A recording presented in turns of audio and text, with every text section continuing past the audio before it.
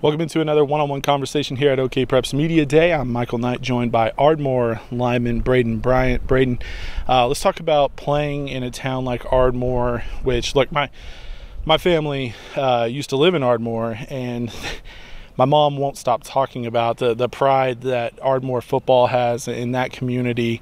What's it like playing in a town like that, where it seems like, every Friday night the town closes down to go to the games?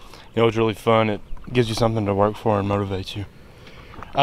Looking at this season, as you guys try to get back to where Ardmore's used to being, contending for championships, things like that, making it to the playoffs, what's something that you guys need to be different with this year compared to the last several? We just need to worry about ourselves. We just need to stay focused and keep our eyes tunnel vision. With spring practice wrapping up, how were spring drills? Finally putting the pads on after a long off season. How were spring drills down south? It's really good. It was really great. It's always a good day when you get to hit.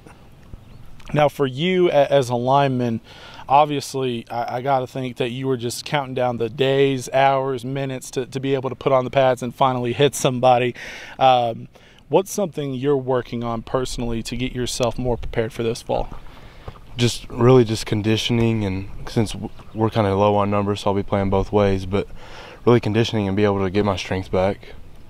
What is something, when you look forward to this season, when you look at the schedule this fall, is there a game you already have circled on your calendar? Yes, sir. Week 4 and 5, we got MacArthur at home and then Altus at home.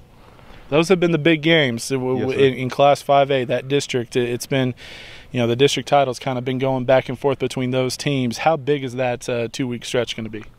It's going to be very big for our season. We'll be able to decide a lot of things right there. What's it like to have that lineup early on? Because, look, those are the first 2 weeks of district play, and you don't want to look ahead, but the district champ might be coming out of that. It's very big. And we realize that, but we're hitting head on. Let's talk about your recruitment as far as what are you starting to hear from when it comes to schools? It's a busy time of the year. Give us an overall update.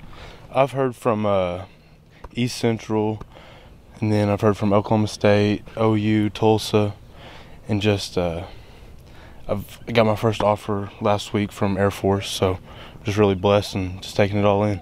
What was that moment like for you to go from a guy that is waiting on that first offer to finally getting it?